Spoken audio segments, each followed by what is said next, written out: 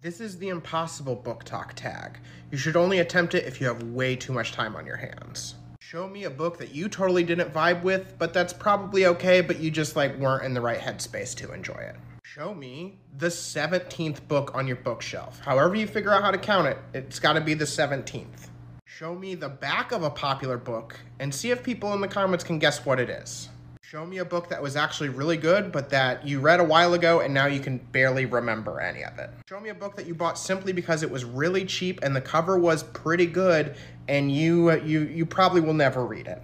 Show me a book that you read because a friend suggested it, but that friend you have better book taste in then.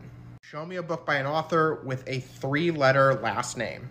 Show me a book by an author with a common noun last name. Show me a book that was published in the greatest year of our lives, 2016. And last, show me a book that you haven't read that the title begins with a preposition.